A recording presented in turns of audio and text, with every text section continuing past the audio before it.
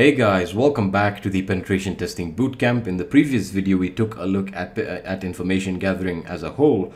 Now we're going to be taking a look at the passive information gathering techniques and the tools that we'll be using in this particular course or this particular section of the course.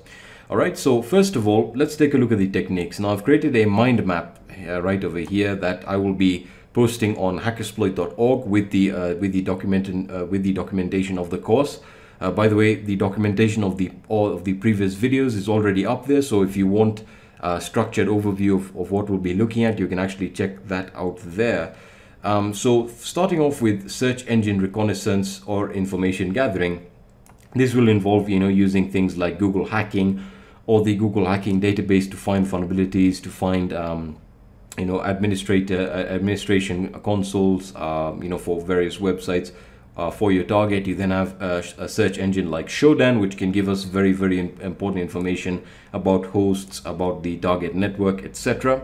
And then we have social network recon. So this is more tied into the employee data. So you'll be typically using a few frameworks to extract useful information from Facebook, Twitter, and LinkedIn.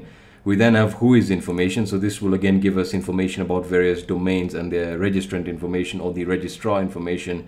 We then have website footprinting. So again, this is very different from web technologies footprinting. Website footprinting essentially is dealing with the actual code. So we'll be taking a look at code review. This will involve using tools like HTTRAC, archive.org to get older versions of web pages. And then we can also use various proxies to actually probe or to inspect the requests that are being sent to the web server, so that can give us an idea of what we're dealing with. We then have web technologies footprinting, so that will involve finding out various bits of information about the various web technologies that are being used.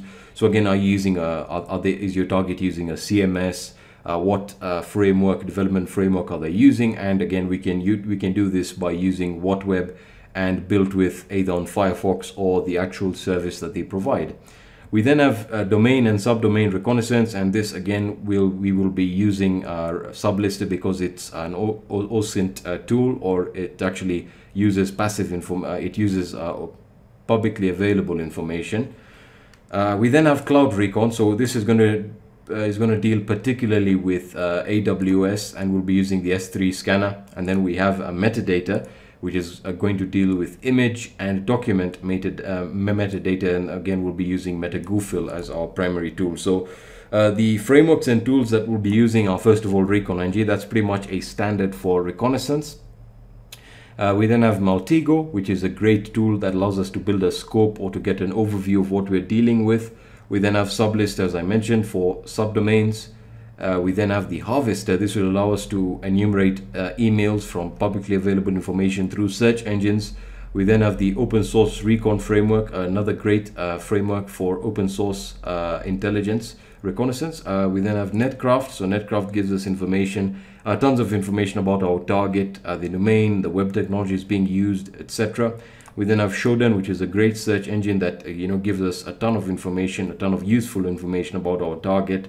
Then we have MetaGoofil, which is going to give us metadata from our documents. And then we have the Fokker framework here.